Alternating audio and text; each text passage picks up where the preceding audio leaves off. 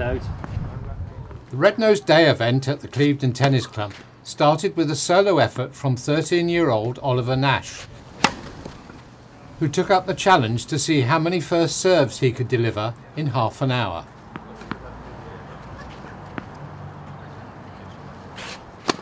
That's it.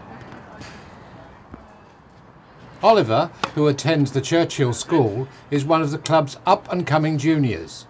He has only been playing tennis since June last year, but has already improved his official rating by winning a number of local and regional under-14 tournaments. You keep going, Oliver.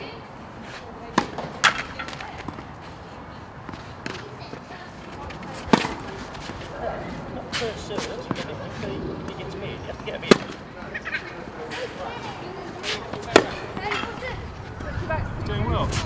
61. Been playing better since he had his red nose on. Hey,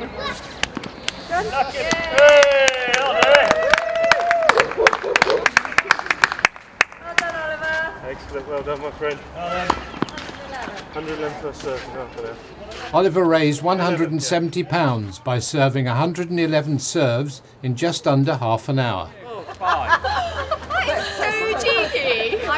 The main fundraising event of the afternoon was an American tournament where many of the contestants appeared in fancy costumes. Will be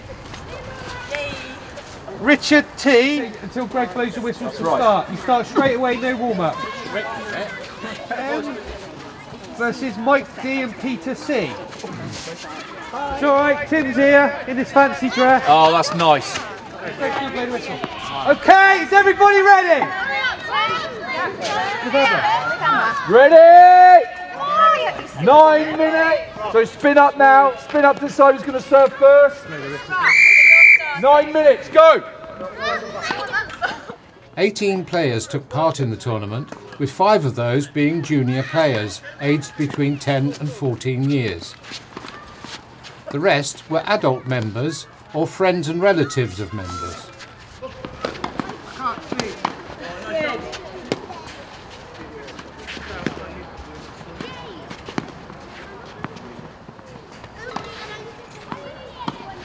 Right, now's a good time to get a serve in.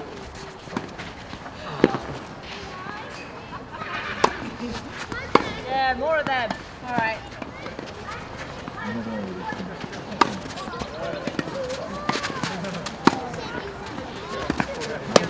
Oh, well played. Nice. That dodgy line corner first. That was well out. The joint winners of the tournament were Tim Wookey and Mike Dale, and the runner-up was Andrew Bassett.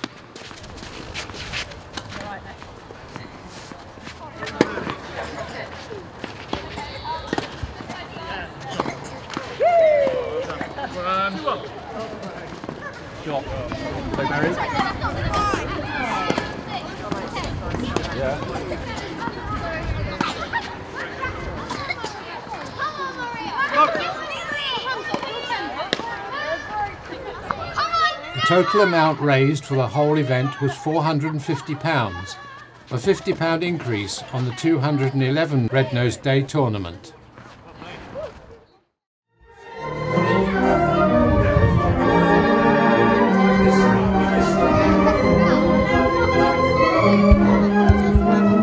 Since 2011, the Curzon has been working closely with 8 local schools on an educational start programme funded by the Prince's Foundation for Children and the Arts. The Curzon project, led by Kathy Poole, the Curzon's education officer, involved 3 visits by 8 local schools. Today they will be concentrating on the history of cinema and the history of the Curzon building. You know how long ago it was that the Curzon very first opened? Let's try you. Was it 100 years ago? It's now 101, so very good. Lots of people came here on Saturday to watch Mickey Mouse, I remember. Ah, yes, so lots of children used to come. There used to be Saturday morning pictures to watch Mickey Mouse. What were the first films like? Black and grey. Black and white, great. Yeah, anything else about them? Yeah. They weren't 3D sometimes. No, they weren't 3D at the beginning. Definitely not. Anything else? They They were very simple and like were just video recordings. They were very simple, thank you. The children were reminded that early films were silent and the actors needed to be able to convey emotions physically. One of the Curzon's volunteers, Ruth, demonstrated looking really upset. Okay, so look out for people being sad and upset. And Ruth, I'd like you to sneeze. Okay, so yeah, okay, you can give her a clap for her. I'm a third-year drama student at the University of Bristol, so as part of my course we're given the opportunity to do a placement in industry. So I had a look at a few places around Bristol and saw what took my interest. I saw the Curzon and had an interview with Kathy, and she told me about the school's project, and I thought that sounded really interesting. As we write a research essay on our placement, I thought it'd be quite nice to look into the curriculum and the presence of media and film on the curriculum for schools, so that's how I've ended up here.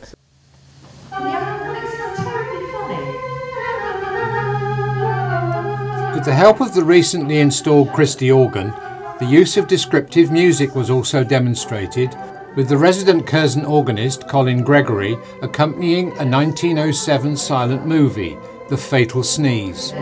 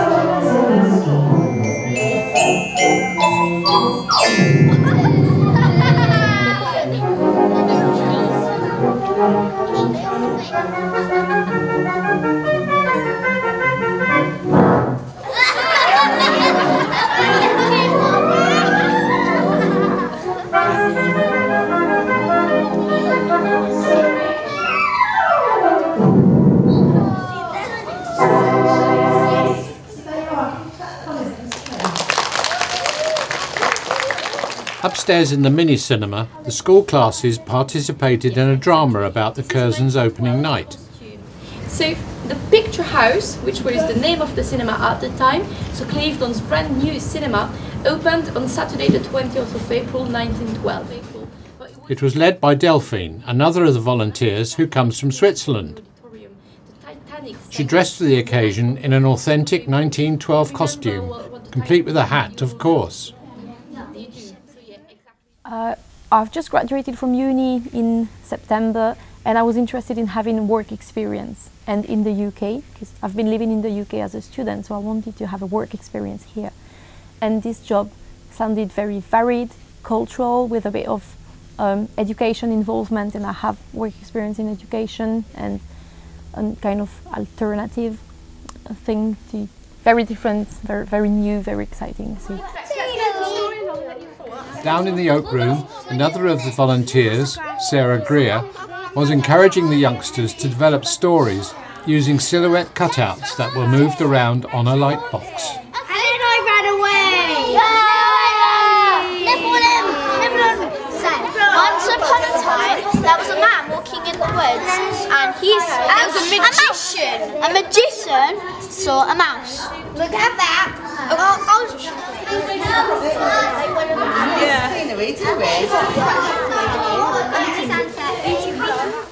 And back in the main auditorium, resident projectionist Patrick was demonstrating what thaumatropes were.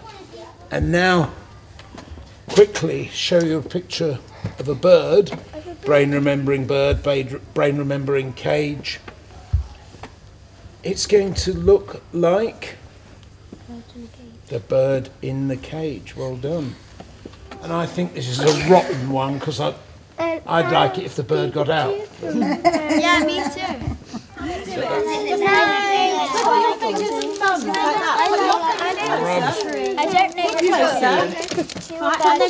The historical drama in the mini-cinema continued with the appearance of the Curzon's original builder, Victor Cox, who had some questions for the children to answer. So popular? Why does everybody want to go? So who's that? Is that you girls over here? Why do you want to go? Because it's new and lots of people would like to see moving images and things. Yeah, it's brand new. That's a really good answer. Yeah, but it is a bit of a bonus, isn't it, if they come in and maybe spend some money in the local businesses, maybe buying their sweets for the film and that kind of thing. That's quite good. Great answer as well. I think you've got a fantastic report there. Yeah, I've done some reading up. Kathy lent me the book that Morris had written, so I've read quite a bit about the history, and it's such like a fascinating building, and part of the activities we've been doing with the children are, because it's the history visit, is kind of the origins of the cinema and the opening, and my role is playing Victor Cox, who is one of the leading founders, so I dress up as Victor and ask children a few questions and things, so I've done a bit of background research. I have quite a large experience with children and teenagers and young adults. So it's interesting now to work exclusively with children and in England, because the curriculum in schools is very different, and for me it's really exciting to work in film education because it's absolutely not developed at all in Switzerland, and I hope it will give me a lot of new skills for when I get back home, because I think it's really brilliant that film education is actually now getting included in the curriculum here, and I think that's something that should also influence other countries like Switzerland that still have a very strict, old-fashioned curriculum. So if I put the light on...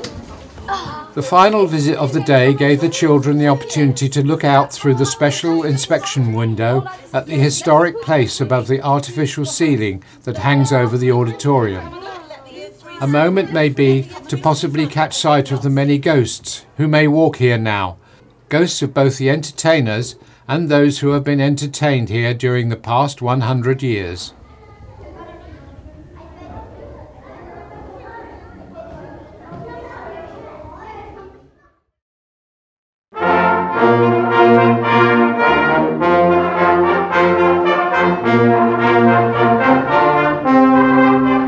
Since finally closing last year, Seeley's, the Hill Road bookshop, has had just one chance to shine. It is currently starring as the offices of the Broadchurch Echo over on the ITV network. Ah, Ollie, you're back. Survive Sports Day. And not only that, coffees. That's 3 shots. Right. Now moves are afoot to open a twice-weekly indoor market in the store. Organiser Jane Brake explains. Well, this is just the start of clearing the premises to make it habitable and usable and safe for our indoor market. So we've had the whole weekend stripping out and pulling down and clearing out. I mean, some of the initial work was done by the film crew from Broadchurch. They tidied the place up to a certain degree, but we've got to just finish that off, make a proper job. Floors, ceilings, walls have all got to be looked at and taken care of. We want to have an indoor food market, and the dream really evolved a couple of years ago when Seeley's first came on the market, but at that stage we could not afford the lease, and so all plans were scuppered. But however, the dream of an indoor food hall has stayed with us, and then through circumstance the property's become available again through the kind generosity of Mr. Seeley, who's letting us having the premises on a peppercorn rent really, and so the food market is going to be happening initially on 2 days a week, but we hope 3 or 4 days a week eventually, and we'd like to have maybe a flea market, a collector's fair.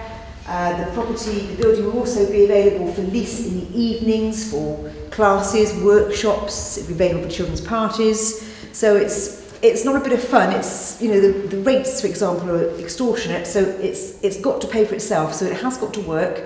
It's very much a business, and but we think, without doubt, you know, that it'll be successful and it'll be something fantastic for the local community, and also it will help secure the future of all the independent shops in the road.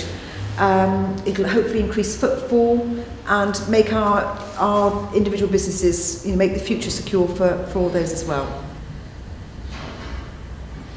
Well, actually, we're absolutely delighted because the interest has been beyond all expectations. We've had a fair bit of reporting in the local papers, and given out our email address, saying that we're looking for potential market holders to rent stands from us and rent stalls from us. And the interest has been phenomenal. We've got, you know, butchers and a fishman, and we've got a florist, and we've got plants, and we've got cakes and brownies and eggs and jam and chutneys. So we're very excited about it. There's been huge enthusiasm, both from the stallholders, potential stallholders. Also, the community support has been amazing. Lots of people volunteering their services, and also huge support from the local residents and the other traders that trade in the shops in the road. So all round, you know, we're very, very pleased with the response. We intend to open the middle of May. We haven't actually got a concrete date yet because obviously it all depends on workmen finishing in here. But mid-May is realistic for us, and you'll be able to find out the exact dates by checking the local newspapers. Seeley's window, we will always have in the window what's happening, what's going on. There'll be a diary of a rolling programme of events that are happening in here, any markets that are going on. And also you can check Clevedon News. That will keep you informed as well.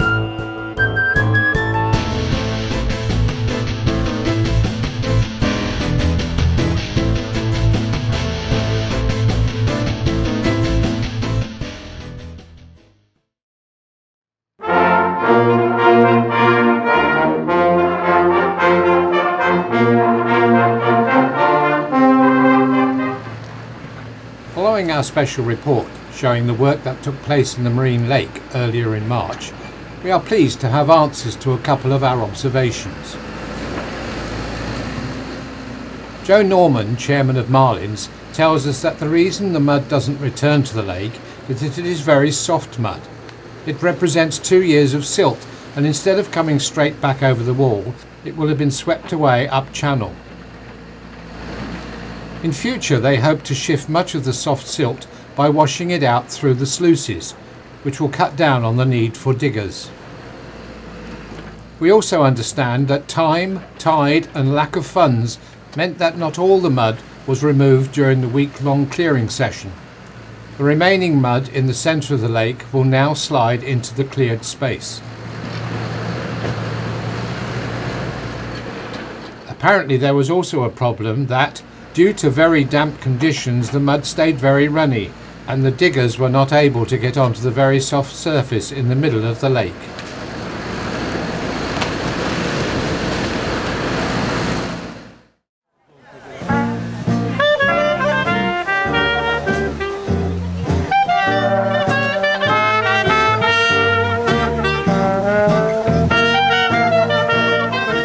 The very public face of the Clevedon Lions Club, fundraising for charity at various fetes and fairs in the town. Running their ever popular bacon butty sandwich stall,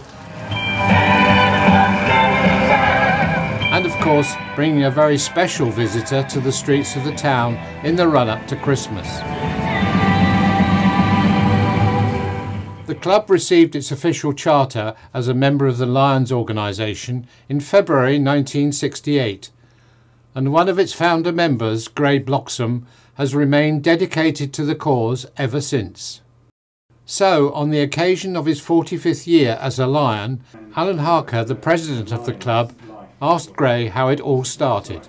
And we got together, 22 of us, and we had an inaugural meeting in January 1968, and we said we would go ahead with with forming a Lions Club after we'd discussed what the aims and the objects were. And the objects of being, of course, that is to help other people that were worse off than ourselves and put something back into the community, because we were of the very strong opinion that you only get out of life what you put into it. We were very, very raw in our approaches, and we understood that to be able to help people, we got to raise funds, so we started fundraising exercises. And we did such things as entertainment dances. We had dances at the community centre. And then we decided that where I was working, I had some spare trailers, so we commandeered one of these trailers and converted it into a small stall, which we call Sid's Caff. And we were the instigators of the car boot sales on the old Quicksave car park. And on that trailer we were selling teas, coffees, soups, and really got the car boot system working. And I think it was in about 1970, 75, 76 that the Clevedon Carnival, which was run by the pirates in those days, well, the pirates disbanded, and we decided that we'd take over running the carnival. And we'd run the carnival for about 25, 26 years. Our greatest object, and that is to operate the policy of we serve, and this is what our communication is all about. I mean, our Clevedon Club were involved some years ago when we had the Swiss air disaster from the people from Yatton, when they went over to Switzerland, the aircraft crashed, and we provided substantial amounts of support together with the other local Lions clubs and also with the contribution from Lions Clubs International Foundation. And that was a tremendous help. Likewise, when we provided help and assistance to Boscastle when they had the flooding. And any disaster that takes place, we are usually the first on the scene, and we don't pass the funding through to any officials. It goes direct to a Lions Club to administer in that area amongst the people themselves. Coming back to conventions and more to the personal, after all, we're talking to you about your time in Lions. I've seen pictures of you in fancy dress outfits. So what's that sort of form about event? Well, it's you say a business session. It starts with a social exercise. The social exercise is generated into a fancy dress ball and party type of thing. That's on the Friday night before we enter into the realms of the formal convention. During 45 years, the one item that stands out above everything else, I went to an international convention that was held in Birmingham, and to see the whole aspect of Lions, how it has affected the 145 countries in the world that have met Lions. They all congregate at the international convention, and to see people from all languages mixed together. And without involving politics, we went to see Chinese and Russian and American and Argentinian and goodness knows what from all over the world and from Africa, all sitting down at the same table and drinking and whatever and having a chat and having a laugh. This is what Lions is all about.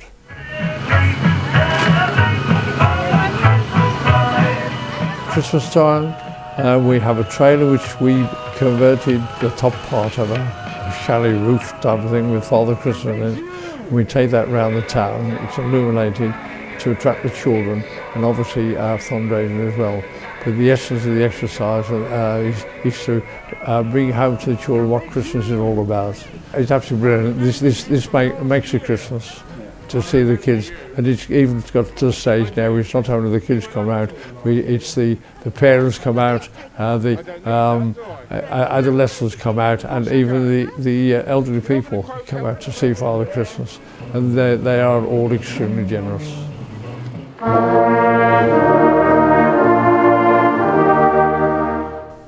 The Lions Brush for Youth. Well, being a musician myself, I was very interested when they first notified us they got the Lions Brush for Youth band was practicing in Clevedon.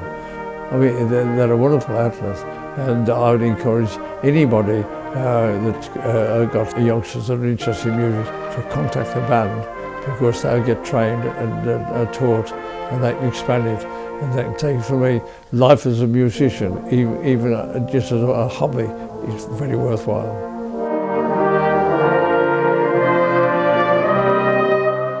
I'm of the opinion, and that is, if you're going to be in anything, you've got to be active, you've got to do things. I'm not the type of person that can sit in an organisation and on the back seats and not do anything at all.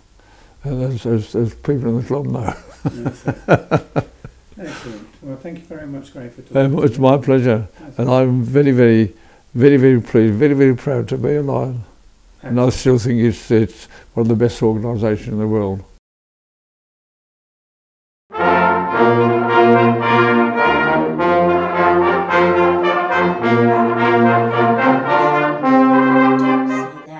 We've only just got over the last one. For their first play of the year, Clevedon players have chosen the classic whodunit Death in High Heels, written by Richard Harris.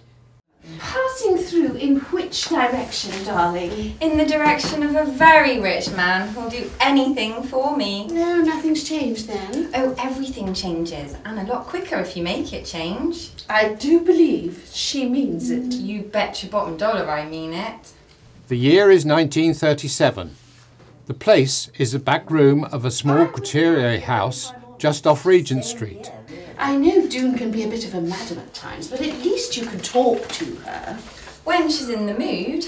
Well, yes, she can be unpredictable, especially lately. But Gregory would be impossible. Well, she must have something, otherwise he wouldn't have had his little fling with her. Shh, we're not supposed to know that. Oh, come on, Weenie. Besides, he's tried it on with all of us, hasn't he? He certainly hasn't tried it on with me. You know what I mean, Poppet. Rehearsals are taking place in the club's own rehearsal rooms in the stables adjoining the community centre in Prince's Road. What's that you're doing? Well, it's very quiet this morning, so I thought I'd get this mark off my hat. See, and what's this stuff? Oxalic acid crystals. It's supposed to be very good. Acid? Shouldn't you be wearing gloves or something? No, apparently it's only dangerous if you swallow some. Have you ever thought about killing yourself? Don't say that. Well, we've all got to die sometime, and it's having the courage to know when. Courage? Well, I think so. What a horrid conversation to have at this time of day. Yes, I suppose it is. Sing us a song. Which one would you like? How about Counting the Days? I don't think I know that one. Really? I would have thought that had been your favourite. I couldn't agree more, Mrs. Fishbound. I couldn't agree more. What a dreadful woman. Is she buying? Of course she's buying. She's an American. I love Americans. Would you like to try something on, I said. Under no circumstances, she said, do I remove my clothing in public. Madam, I said, if you've got something I've never seen, I will shoot it. You didn't say that.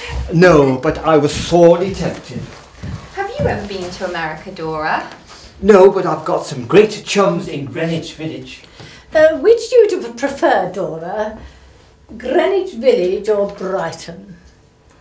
Why do you... Brighton? It's our little joke. He didn't seem to think so.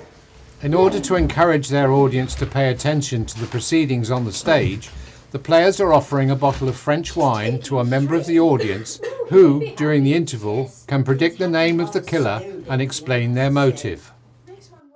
Death in High Heels will be staged at the Prince's Hall on the 4th, 5th and 6th of April, starting at 7:30. Tickets are available from the community centre or at Souk in the Triangle. Looking to the future, in June the players plan to stage an adaptation of the popular Laurie Lee book Cider with Rosie, and they are looking for loads of budding young actors, some to take speaking parts and some to just walk on the stage.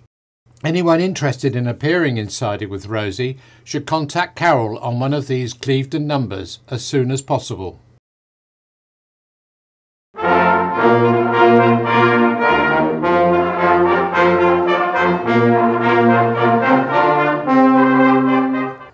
If you are venturing along Lowestoft Road in the next few days, keep an eye out for a sight of these magnificent horned cattle grazing in the orchard at Dowlais farm. They are English Longhorns, and they are being managed by farmer Neville Hughes, much to the curiosity of his collie Harley.